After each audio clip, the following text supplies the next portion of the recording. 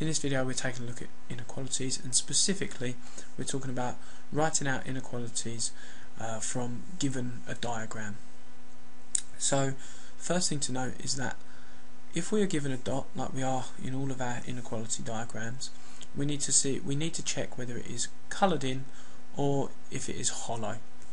If it is coloured in, that means that it includes the number. So that is to say that it has a line underneath. It could be equal to that number as well.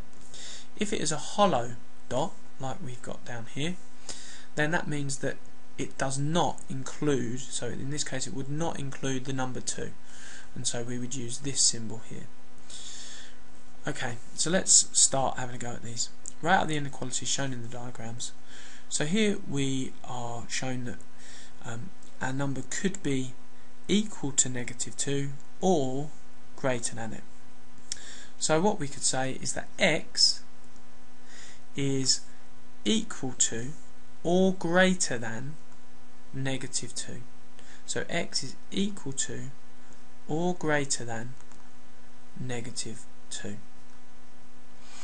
So what we're saying here is that our number, the number that we're looking at, could be -2 or bigger than -2. So x could be equal to -2 or bigger than -2. Hopefully you follow that. Okay, next one.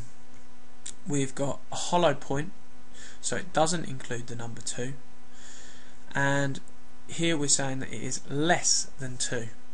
So x is less than 2. If it was coloured in, we would say that it's less than or equal to 2. It's not coloured in, so we're just saying that x is less than 2. Now, on these examples, we have got an inequality that's more like a range. So here we've got x is less than 2. So x could be any number going on forever in that direction. So getting smaller and smaller, -1, -2, -3, -4, and so on. Now here we've got a range, so we've got a hollow point here at -1, and we've got a coloured in point at 2. So what we can say is that x is in between -1 and 2. Now could our value of x, a number that we don't know, could it be equal to -1 as well? No, it couldn't, because it's hollow. So we would say that x is greater than -1, but it is less than or equal to 2.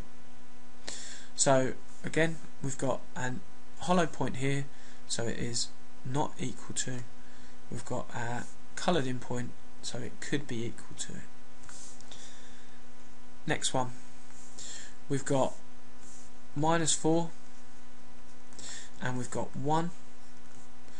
We've got x in between those, and we can say that x is greater than -4 but less than 1.